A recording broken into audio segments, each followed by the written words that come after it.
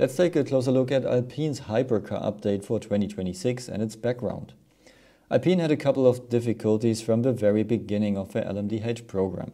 Since then, they could establish themselves in the midfield, but always carried some compromises in their car. The first big problem was their engine reliability. We discussed this on the channel, and you can learn all about it with the video link below.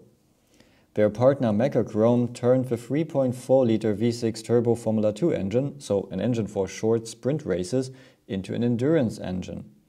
This didn't work well and resulted in a number of engine failures.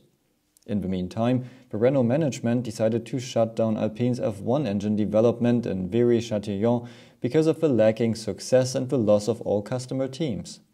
So, resources were free there, and Alpine took their engine from Mecachrome and now mostly cares for it themselves in Viry.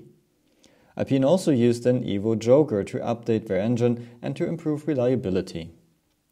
The other big issue was that Alpine developed their A424 as a low-drag car. The focus for the French team was of course Le Mans with its long straights, and they hoped to compensate their lack of downforce with their top speed advantage. The car was developed and homologated. Shortly after, the two-step BOP regulations were introduced to slow the Ferraris down on the straights. It means that the regulators can reduce or increase power above 250 km per hour. For Alpine, that meant that they lost their top speed advantage, since the regulators now gave them the lowest power at high speeds to equalize the field. And at lower speeds, Alpine always had not enough downforce. So they always carried this compromise with them and suffered under the late regulation change. Now they use another EVO Joker to create a high downforce package for next year to solve this issue.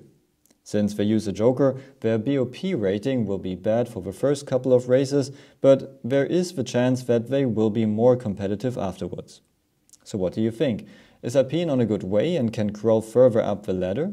Let me know in the comments below and see you at the next video.